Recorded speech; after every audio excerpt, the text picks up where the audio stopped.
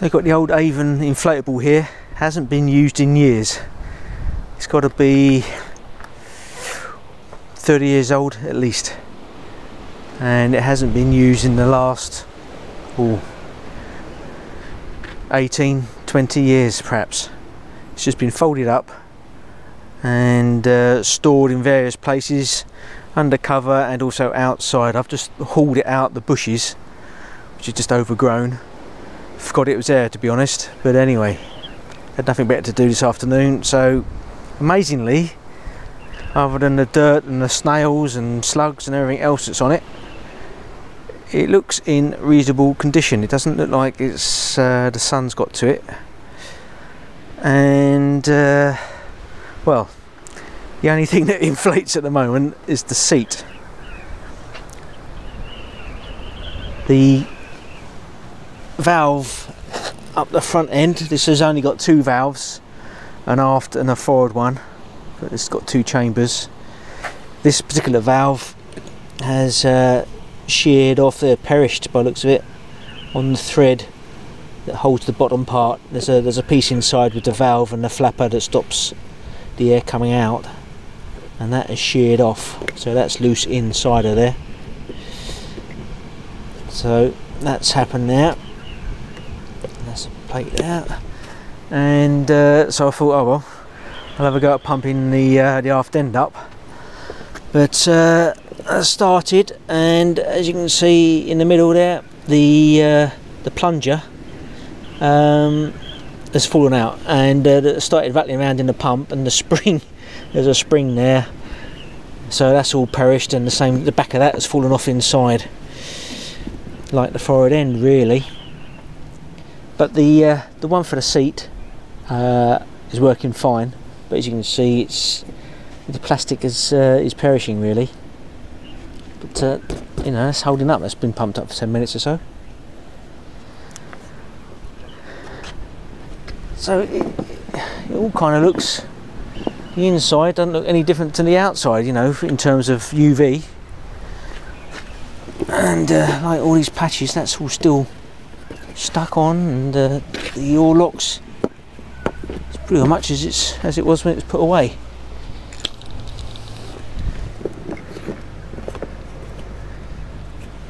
So we'll see. I think maybe get a, because this is Hypalon, maybe get a Hypalon repair package, see if I can get some replacement valves, and if so, we repair it. This type has got, when it's inflated, it's got this bracket here for your little outboard.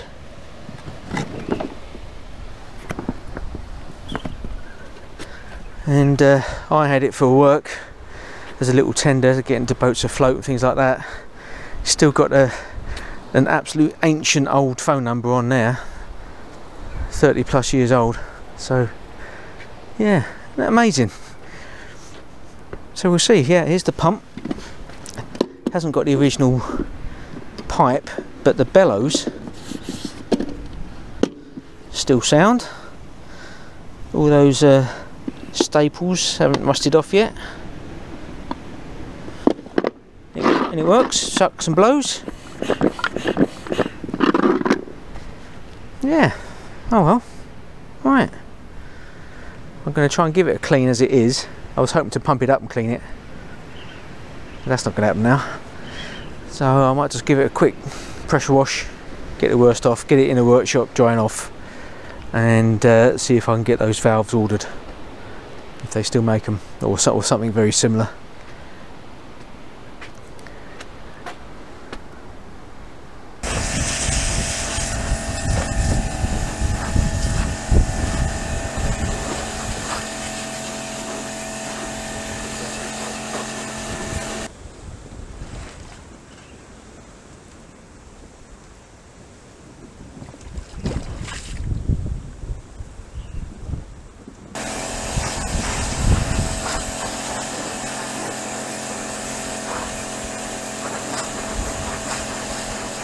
Right, we'll just leave that to dry off now. Contact a few suppliers in the meantime, see if we can get some Hypalon repair kits, but mainly the valves. or something very similar that we can replace. So first job to get the valve out is to unscrew this nut here, and you'll end up with that thread showing through and the body of this inside the tube. So I've already taken the base out of this forward valve. That's the broken piece there, but you can see how large it is compared to the hole. Now every rib's different, and of course this is an old style rib, but be very similar, I'd imagine, to most other cases. But it's got this patch that's bonded on there, and then you've got a hole in the tube, and this one also has a very thick backing patch glued on in the inside. Now sometimes you'll see that these patches cover a much larger hole in the tube, so that you can replace these. What you would do, you take the top and the inside patch off, you've got a big hole, put your fitting in, replace the two patches, and then put the new fitting back up through the hole. I'm cheating a little bit here.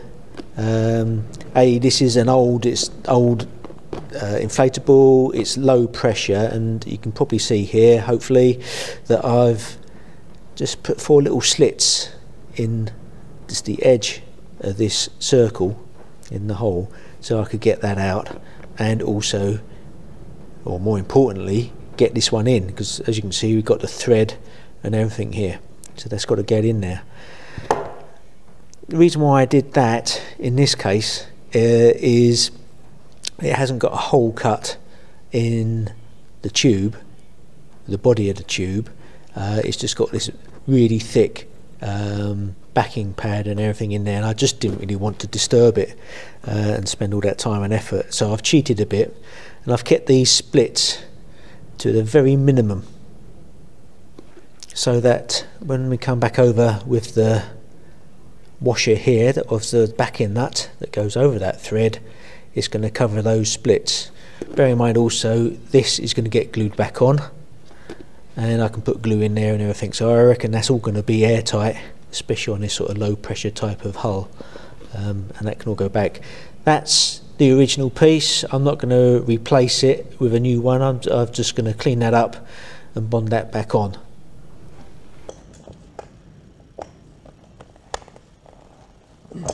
That's great.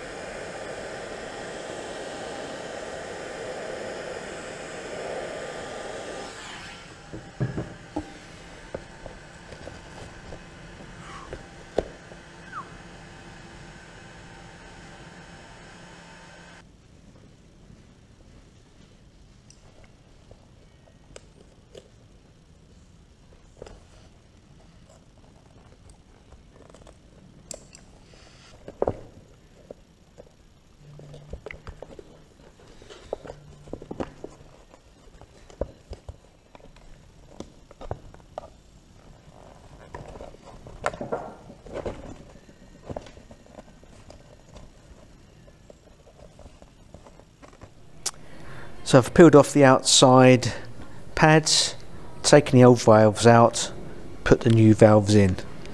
I've also then cut a piece of plastic just to put in there to stop any glue seeping into there when I come to glue this back on, this patch, so we don't end up with a gluey sticky mess. So the next job now is to prep these areas. So I've got the old patch and obviously the tube, so it's a case of getting the old glue off, clean with a bit of solvent, and then glue that back on there like that. So that's on the board here. So behind there I've got a nice flat surface, because it's going to be important to get as much pressure on here to expel any air and get a good glue joint. So that's okay there. I can just about do the same here. Well, a little bit awkward, but at the stern here, because of the shape and so much fabric everywhere, what I've done, I've just clamped a piece of ply on the back there, so that's all free, so that I've got something to press and push against later on. So I'm just going to clean these areas up now with some sandpaper. If I was trying to be super careful and it wasn't such an old rib, you'd probably want to tape up masking tape around here to stop you scratching the tube, and also later on with any excess glue that oozes out, it'll go onto the tape. But we can clear the excess up with the solvent cleaner as well, but otherwise you'll end up in time with a brown glue stain. Right, get sanding.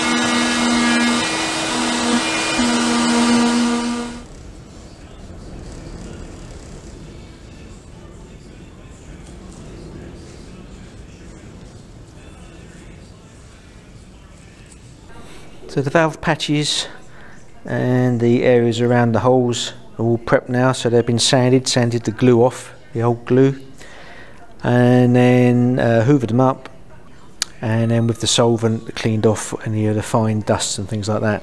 That solvent can also remove some of the excess glue as well. It's powerful stuff, so you need plenty of ventilation and also hand protection. So we're going to mix up a bit of glue now, coat all those parts, and then we'll leave that for a good half an hour.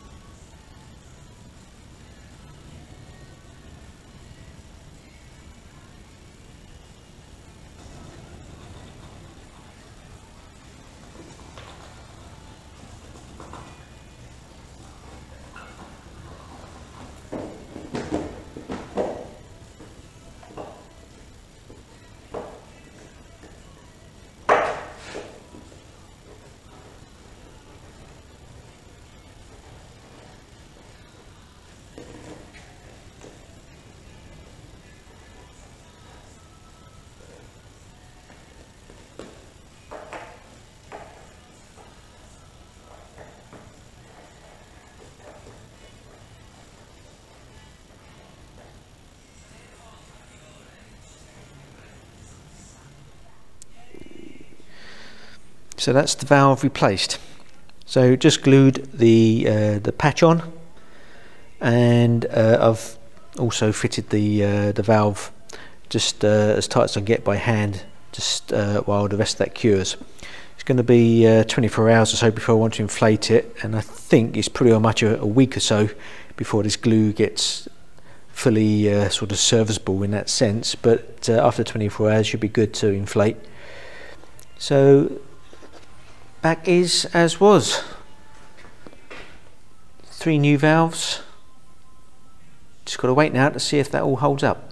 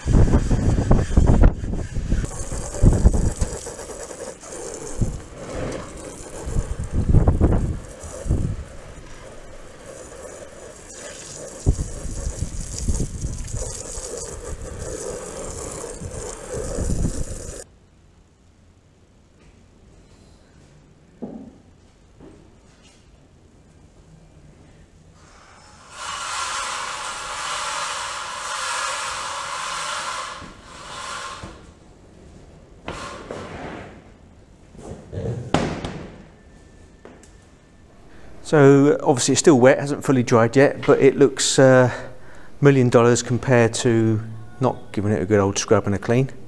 It's taken a lot of the stains off and other dirt and grime. With an older inflatable like this, using a really soapy water, it has one advantage in as much as finding any leaks. Fortunately, just going around this now, haven't got any other than this one here, which you can see there was an old patch that when I was scrubbing it, the patch came off, so it obviously needs redoing. But you can see there's a little scag there, and doesn't look like it's leaking. But a little bit of soapy water that goes over it, just like repairing the old bicycle tyres, you'll see that now blows a bubble there. And if you get the water and there you go, you can see that quite clearly blowing there, so that's obviously definitely a leak, albeit a very small one. But yeah, that needs repairing, so I'll just redo that patch. So next job is to clean these up a bit. Obviously I did these 30 plus years ago, and obviously was in a bit of a rush. It's not that great, is it? I think I'm just going to paint over them just black, so we just have some black panels. Now I've found on the other ones that I've done already that underneath here is some old lettering. I'm surprised I didn't take that off before. I've just painted over it with the black, but that is starting to come off now, the old letters, and I think they're probably stuck on, so I'm going to have to sand those off. I'm not using a hot air gun or anything like that. You know, that would obviously soften this rubberized paint, but you're also softening the Hypalon, and you don't know what's underneath there, and the last thing you want to do is introduce any heat and muck up any glue joints. So I'm just gently sanding this back to a nice smooth finish. So just like on this one here, you can just see the white of the letters I'd painted on. This is the black I'd also painted on, and underneath all that again was the older letters, which were stuck directly to a clean tube, which you can see here, quite clearly see these letters. But as they were starting to peel off, I had to take those off anyway, so there you go. So it's just a careful sand, braid that back, get any of the bubbles and things like that off those old letters, and then we'll be able to paint that again now.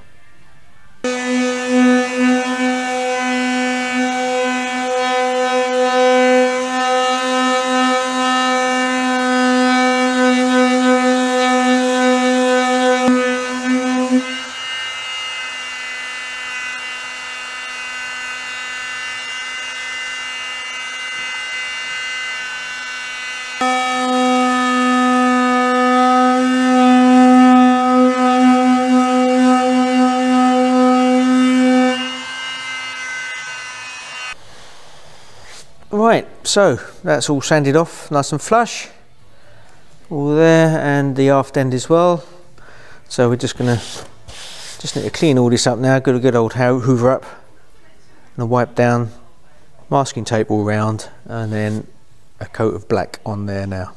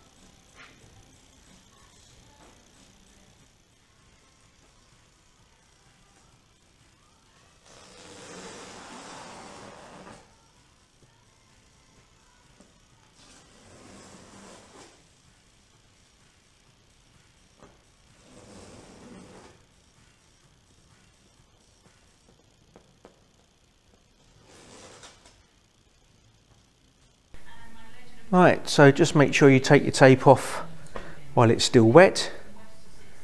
Gives you opportunity to clear up any drips and dribbles if there are any, and also you won't get any bleed from underneath the tape then.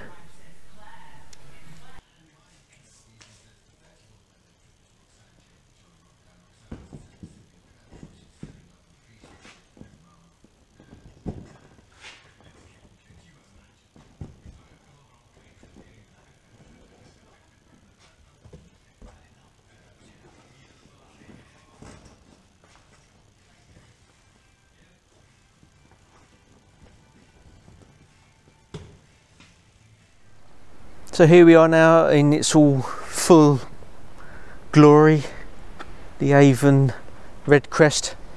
It's 9 foot and a bit long, 4 foot and a bit wide. This is pretty much its standard configuration. It's on the serial number 1979. We're now 2020. 40 odd years old, isn't it? So that's not too bad, I think. Come up very well. Good old clean, new valves. We did some of the old repairs, painted over some of the old sign writing, cleaned up the outboard bracket. I was going to say good as new. Well, nothing after 40 years is as good as new, but it's pretty much sorted, I would say. Live to fight another day.